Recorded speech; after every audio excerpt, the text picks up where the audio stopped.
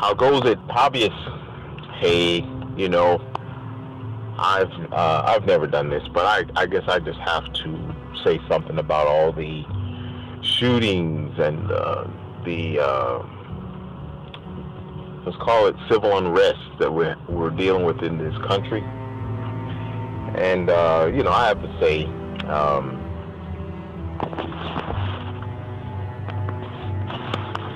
it's a lot of factors, and everyone's perspective is a little different.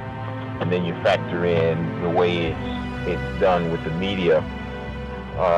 You know, it's kind of leading the horses in a certain direction. This is what I mean. We're a divided people. We're almost programmed to be divided.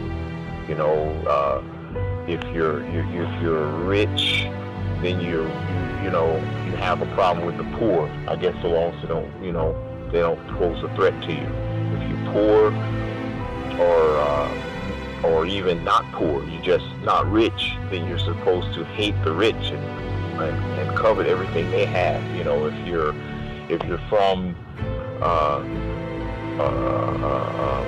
trailer town, then you don't like people from the city. And if you're from the city, then you don't like people from the suburbs. And if you're black, you're supposed to not like people who are white. And if you're white, you have a problem with black people. If you don't totally agree with, say, gay marriage, then you're supposed to have a problem with gay people.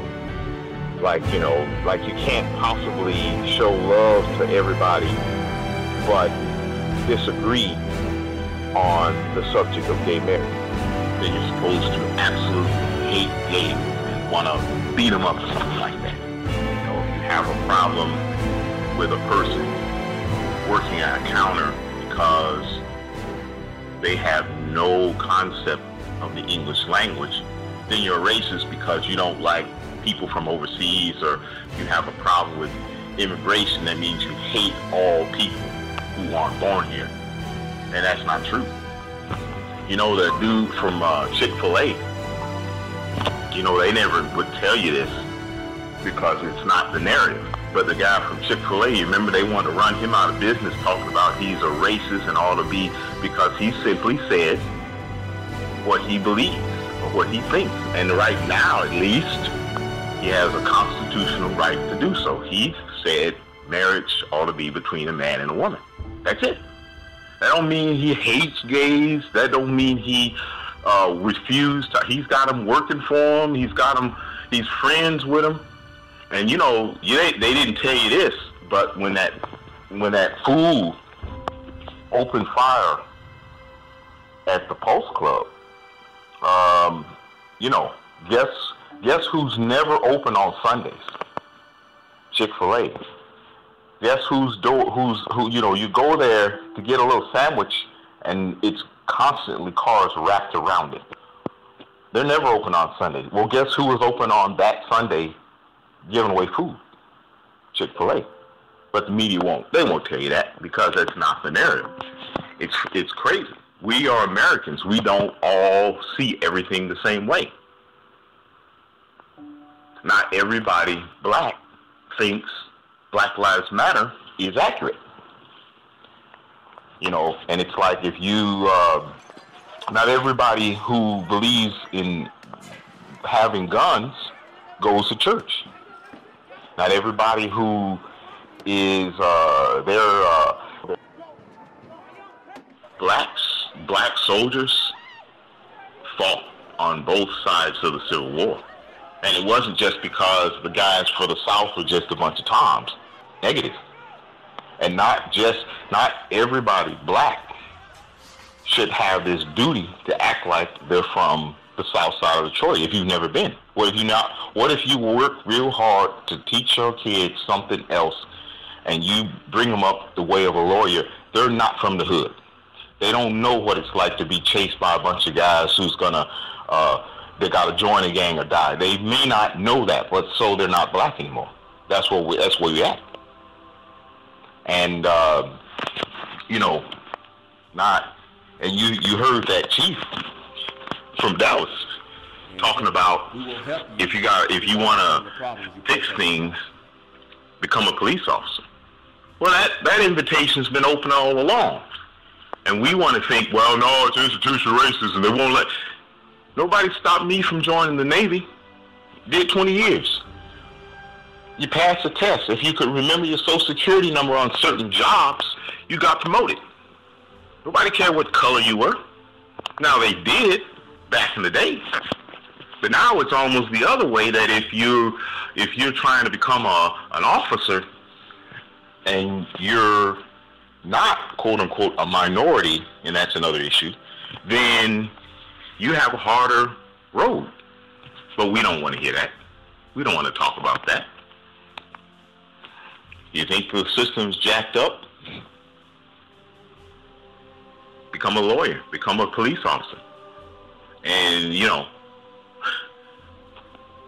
you're going to tell me that all those black police officers over the years that have fought and died for people's safety, all of them are Uncle Toms because it fits your way of life? You're wrong. It's racist and you're wrong. And you know it. There are racial tensions that have always been. There are stereotypes. That's the more correct term. That is, there's a prejudice, and that just simply means that you prejudge people based on your personal life experience. So if your personal life experience teaches you that every black man with dreads and saggy pants is a thug, that's what you're going to think until he shows you otherwise. And sometimes he may be showing you otherwise and you still refuse to see. That's prejudice. Prejudice is when I walk down the road. I'm black, by the way. I just have to keep emphasizing that. So if I'm walking down the road and I see a white man with a baseball cap with a Dixie flag, rebel flag, then I have automatic certain thoughts about him that may or may not be true. That's prejudice. We all have it, and we're self-righteous if we try to say we don't. Served in the Middle East, and as soon as I enter that part of the world, when I smell the water, and everything smells different, I used to get upset because I didn't like them. That's prejudice. I got to know a lot of Arabs, and that ended. I let a change in my heart come because I opened my mind. One time, so not all white people who think they can sport the the rebel flag hate black people any more than if I wore some Black Power T-shirt, that doesn't mean I hate white people. And they say that the flag is like a heritage, Southern heritage. A lot of ways it is. It has come to mean to people of color. It's like a stab in the back just looking at it. But again, that's not necessarily always true that when you see somebody with that flag, they hate black people. So what do you do when you see an interracial couple coming out of a house and one's black and one's white and they got a big rebel flag sitting in their yard? Now what are you supposed to think? Which of these things happen often? So I just had to put that out. You're wrong. If you want to come up and say all police officers who are white need to die, you're wrong. And it's racism. We don't see the racism in that because we have programmed ourselves. And I've often said, that's not going to be good enough. Killing white police officers won't be good enough, and because the mind doesn't like to think. People don't like to think. They don't like to break things down in little individual categories. It's too much work, especially when you're emotionally charged. So killing white officers won't be enough, and it's gonna have to be all officers, because what are you going to say to us? What are you going to say to a black officer or a Hispanic officer? Do you have to eventually say, well, they're a Tom, because if they were really black, they'd get up and quit. You know, so it's going to be all officers. What's the rationale in that? So what we want to do, like live through the purge? You know, we castrate the police, and then we turn around, want to disarm the people. So what's next? You're going to have what you want, UN trucks roaming the streets, and you want a curfew, and the government telling you what time to go to bed, because that's what's coming. If we don't change, if we don't just stop and think for ourselves. Europeans 10 years ago, you know, if you listen to their podcasts and their political rhetoric, they laugh at us because Americans believe everything we see on TV.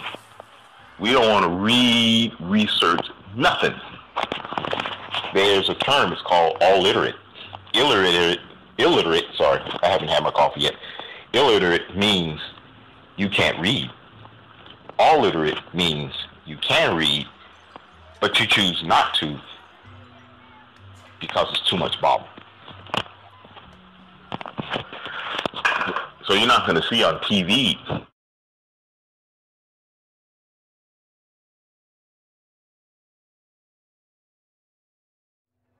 maybe 10 years ago, this kid, black brother, young man, black man. I call them brothers from St. Louis. Some of us call them black men. Some of us call us African American. Whatever. This young brother was running on foot from the cops. They caught him. There was 6 of them. One was black, very important. And they had him. And they had him in cuffs, and you saw it from a helicopter, and it was just like, oh man! And then all of a sudden, they just started beating the living hell out this kid. And I'm like everybody else. Oh my gosh, that's racism. That's racism. It exists, and look at that, and anybody in their right mind would say, why did y'all do that? Why did y'all open up on the kid? You had him in cuffs. Why that? And so that lasted like everything else. But then you read something people don't want to do, because it's not going to be on front page, because their narrative went a certain way, so they're not going to change it. But then you find out later, oh snap, this kid broke into somebody's house, stole somebody's car, led them on a high-speed chase, then got out on foot, then ran. They caught him. They had him in cuffs. And they took one officer by the balls and squeezed him like there was no tomorrow, and refused to let go. That's why they were wailing on him.